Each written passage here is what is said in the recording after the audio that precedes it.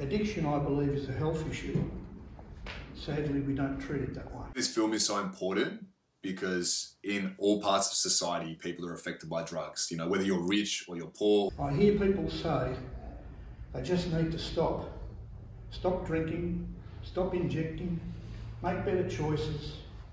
If only it were that easy. I just think also just reducing the stigma around drug addiction overall. Don't ever think that it won't get to you. Anybody can become an addict. So I think it's really important that we change the way that we talk to kids about drugs. We need to be honest and real with people that it might not get you right now, but it can get you eventually.